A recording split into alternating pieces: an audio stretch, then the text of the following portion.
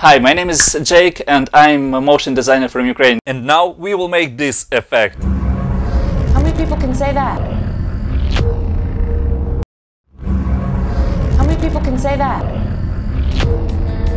If you're looking for liquid shapes and flash animations, check these guys from aejuice.com. They already gives you opportunity to download free starter pack, but also they have tons of great new stuff, like liquid elements and shape elements, liquid transitions, and even slideshow creator. Each of these packs have great value and multi-purpose use to make your videos even more interesting to watch. Just visit aejuice.com. All links are in description below.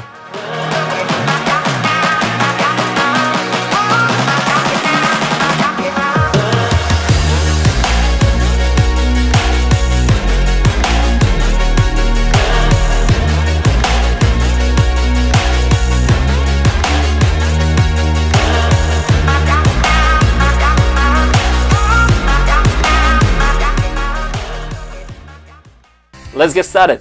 So I'm using After Effects CC 2015. This footage you can find in description below. Let's drop footage on this icon here to create new composition.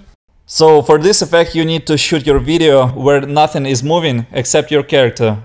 Select your layer and go to Layer, Pre-Compose. Let's call it Tracking and click OK. Then select this pen tool here and outline your character. We are trying to mask out only part in this video which is moving. Then open this tab here, go to Mask, right mouse click on this mask, then select Mask Tracking. Now make sure that your mask doesn't go above your character. Just press pause and adjust these points and continue tracking. When tracking is done, we can go to Effect, Color Correction, Curves.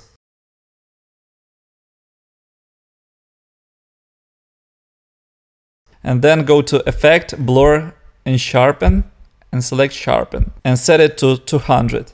Then go back to our main footage and go to Animation, Track Camera. So as you can see, it's analyzing in background. Just scroll down here in Advanced and set to Detail Analysis. As you can see, I've tracked this leaf here to have some points in front of our camera. So now we can just uncheck this inverted mask here and then set mask to None. And close this tab here. Shut off these effects here and go to main composition. As you can see, I've selected this tracking point here around this hand and go to Create, Null and Camera.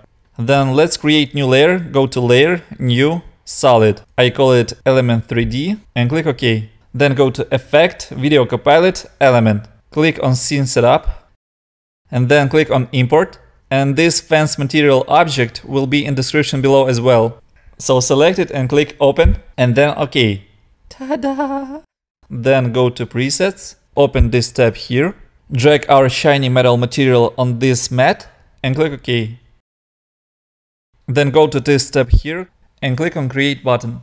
Then select our track Null 1, press P on keyboard to see our position. And then select this layer above and click on P as well to see our position. To copy position, press Ctrl C on keyboard and then select this layer above, select position and press Ctrl V. Then press R on keyboard to see our rotation and just rotate to match scene properly.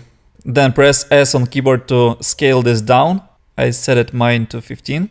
As you can see, tracking went well. You can open your element effect, then select this fence material, duplicate the model and drag it on top. In this way you can build your fence as big as you want. For this tutorial this works fine as it is. Let's set our marker at the point where we are going through the fence.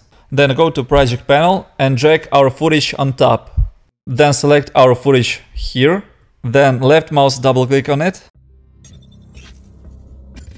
And then select this Rada brush tool here and outline our hand. Just go through it frame by frame and make sure that our outline is not going anywhere. With left mouse click you can just set where your outline is, and holding Alt key on keyboard you can delete unwanted parts. So as you can see from this marker, I'm going to delete our arm and left with our hand. And now continue the same process. And now where our hand is going out of the fence, we need to delete parts of our hand, just like this. When tracking is done, just click on this button here, called freeze. It will take some time. Now we can make some adjustment to our rotoscoping. To see our rotoscoping better, just click on this icon here, then select our effect and change the feather. I set it to 10. Then check on use motion blur box here. Scroll down this tab and set to 80. Let's go back to our composition. Now we need to pre-compose our layer. Go to layer, pre-compose. Let's call it Rota and click OK. So as you can see, we have now our rotoscoping. Now let's add some distortion to our fence. Go to layer, new, solid. I call it ripple and click OK. Then go to effects and presets and type ripple and drag on our layer here.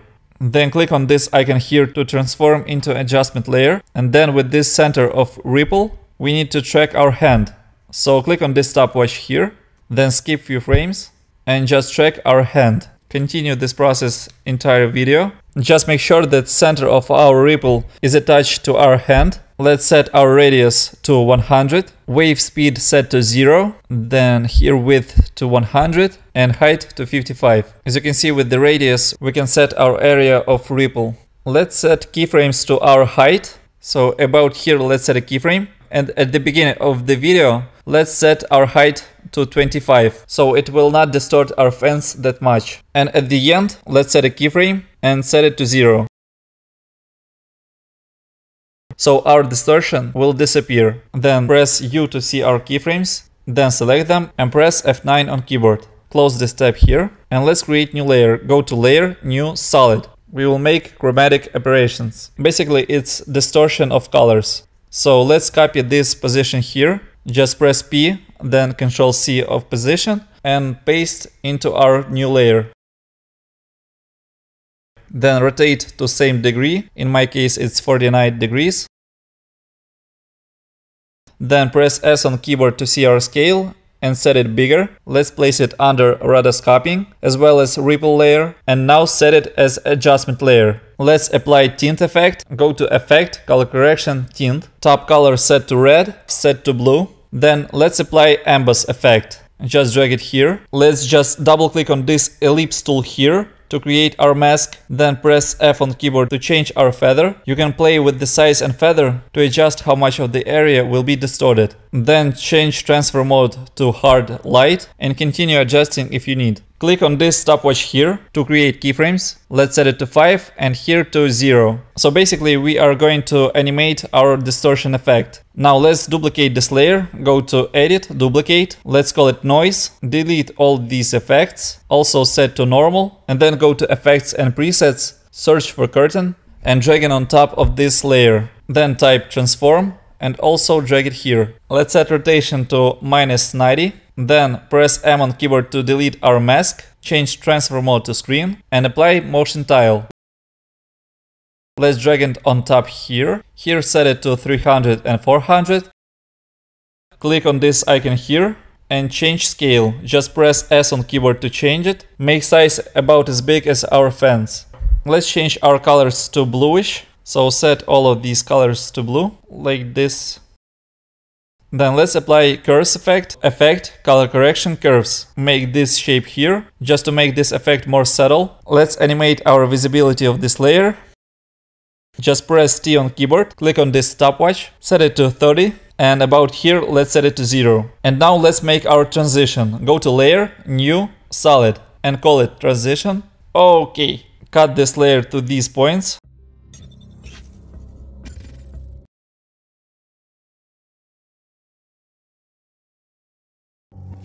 Then search for the optics compensation and drag on this layer here. Let's set the keyframes to our field of view. Just click on the stopwatch. Also check this box here and set really high value, like 100. Then move our view center to our fence, like this. Here let's set it to 0. And at the end also let's set it to 0.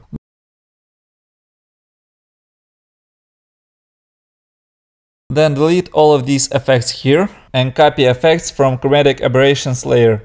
Just select them, press Ctrl C, then select our transition layer here under and press Ctrl V on keyboard to paste it. Then set it to hard light. And let's also animate it. Just about here, let's set a keyframe. I set it mine to 20. At the beginning, let's set it to 0. And at the end, let's also set it to 0. You can play with these values to get effect which you need. Now let's add some color correction. Go to Layer, New, Solid. Then go to Effect, Color Correction, Curves. Let's click on this toggle switch here and also on this icon to make it as adjustment layer. In RGB channel, let's make this shape. Then duplicate this curve effect. Click Reset and go to Green channel. Let's add some green. At Red channel, just make this shape. And at the blue channel, something like this. Let's duplicate one more time.